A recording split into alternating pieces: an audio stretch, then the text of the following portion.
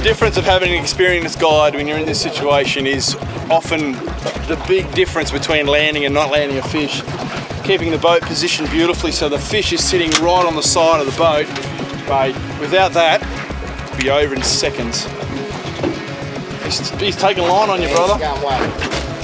That's a monster, absolute monster. Keep that pressure on, wind. That's it. Fish of a lifetime. Oh, the tension's killing me, hey? Here we go. We got leader. There it is. Yes!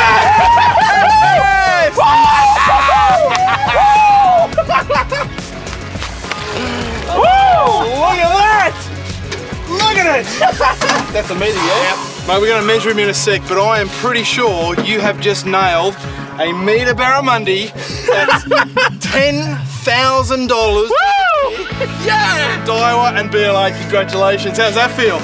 Oh, speechless. Totally and utterly. Oh, you can throw out your old gear, mate, because you got some good stuff. Woo! What a fish, huh? Yeah! Let's have a closer look. Very, very important. You support his body weight, because you will kill a fish unless you do. Look at the size of it. All right, this is the official measure. I really should measure it from the nose, but I'll measure it from the tail. That's okay. Help me out here, man. Right on the 0. Go back. Got it.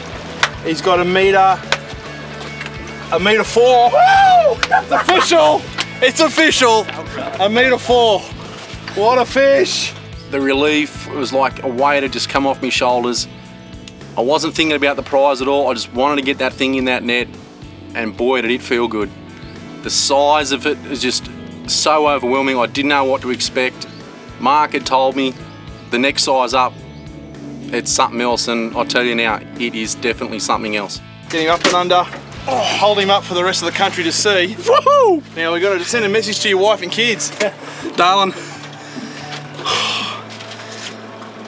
I love you, I love this.